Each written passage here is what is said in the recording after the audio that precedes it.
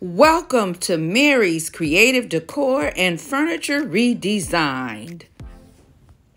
If you're interested in arts and crafts, modern wall art, upholstery, decorating and home decor, and furniture redesign, you're in the right place.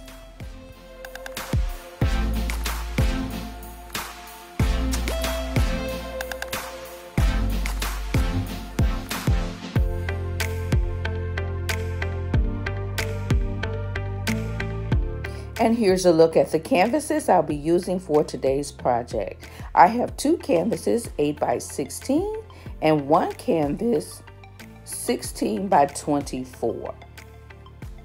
Here's a look at the inspiration piece for this project. These canvases were on Bed Bath & Beyond for over $300, but we're going to create them today for just pennies. The first thing I want to do is take my smaller canvases, the 8 by 16, and sketch out my design.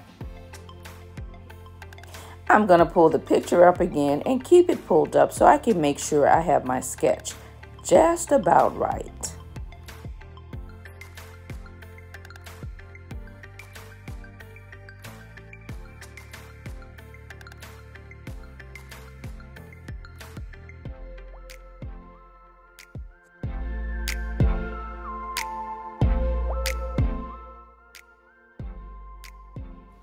Now here's a look at my sketch, and here's the picture.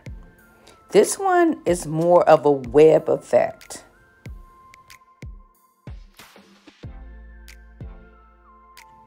And here's a closer look at all three of my drawings. I did complete the spiral drawing off camera, and this is what it looks like. It's not quite perfect, but it will work. And here's a look at the other two. Now these pictures are laying on my bed, and this is a look at them before we go to our next step. Now it's time for the next part of my project. I'm going to use my hot glue gun along with some Dollar Tree hot glue sticks. I have some acrylic paint in white, that's from the Dollar Tree, and some Rust-Oleum metallic gold paint. I also have a caulk gun with some caulk, and I'll be using this on today. The first thing I'm going to do is use my hot glue gun to fill in the single lines.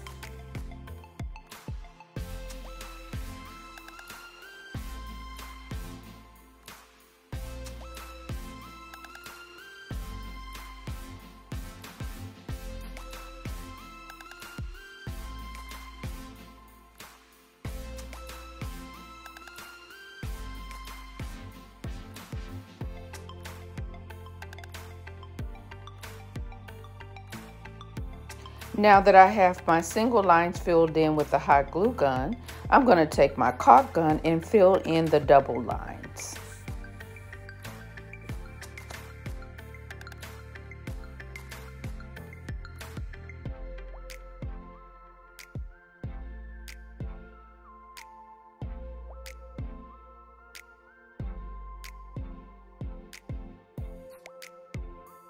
For the spiral, I decided to use my larger hot glue gun.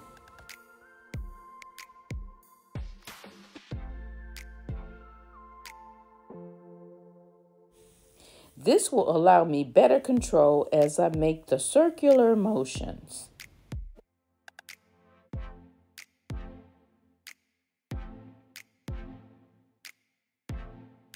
Now, because my canvas is not quite square, it's more oblong, it was a little bit harder and a little bit more tricky to make this circular design.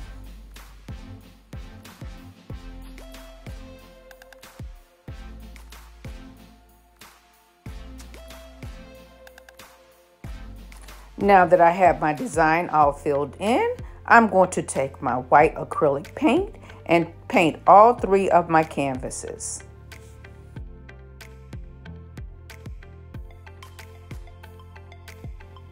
making sure that you paint the outside of your canvases as well.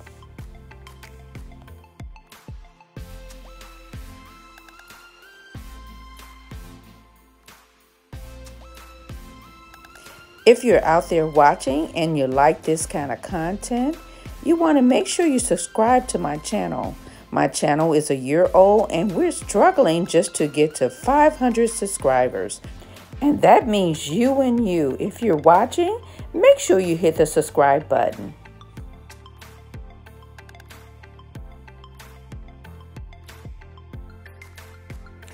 We're going to finish this paint and let this first coat of paint dry before we add a second coat of white paint to the canvas. For the second coat, I decided to use some metallic pearl paint that I had. I'm going to put that on the raised portion of the canvas.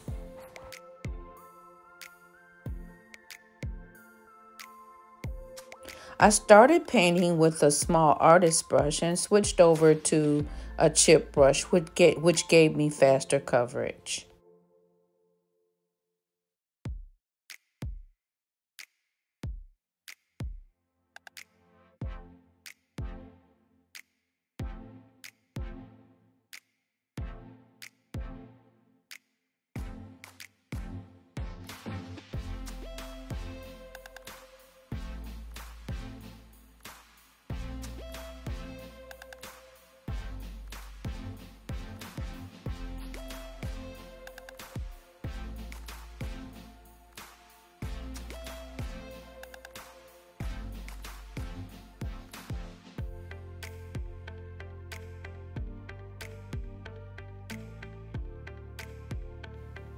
I'm going to let the metallic pearl paint dry on the canvases and we'll come back and add our gold. The first thing I did was took my gold spray paint, sprayed squirts of it into this container. Once I had it in the container, I'm going to use this small painter's brush and paint the gold on the painting. I found this would be the easiest way.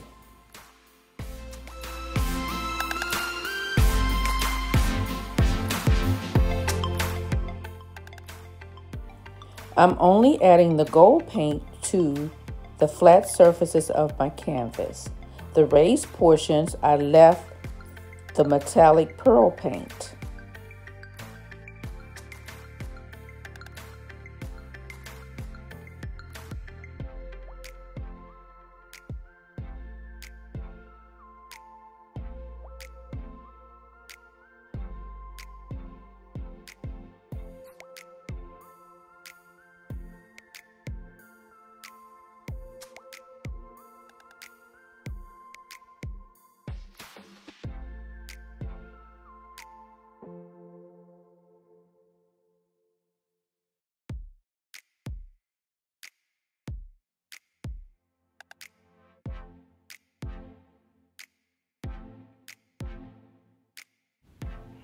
If you notice, I'm leaving the raised portion of the painting white, and I'm also bringing that paint, the gold paint, all along the sides of the painting.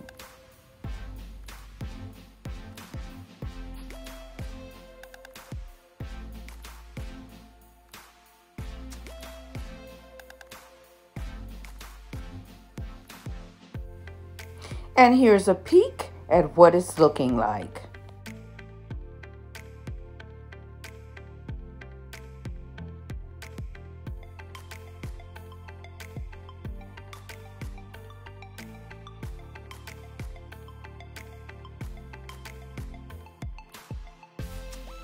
I'm going to finish adding the last bit of paint to my painting.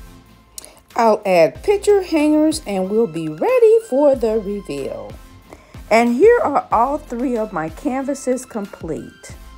Here I have them hanging on the wall in my family room.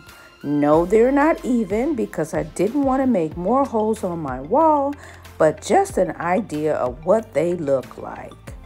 And here's a look at my canvases close to the inspiration piece. Now I know my spiral is not circular, but it was freehand. And here they are on another wall. Again, not quite even. I just put them on the picture hangers that were there. As I looked closer at the inspiration piece, I saw that the raised area was in gold and not in white. So guess what I did? I took out my brush and I went back to the smaller pieces and I made the gold the raised portion and the white the flatter portions. And this looked more like the inspiration piece.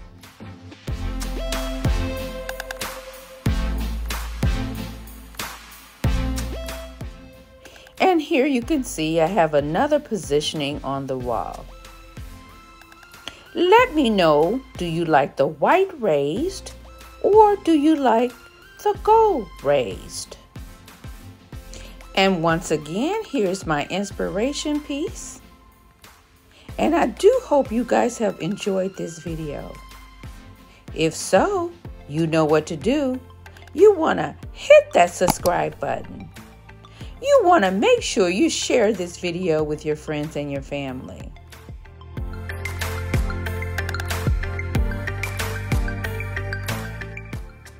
Also, make sure you remember the notification bell so you will be aware of all my upcoming videos. Thank you for watching and have a wonderful, wonderful day.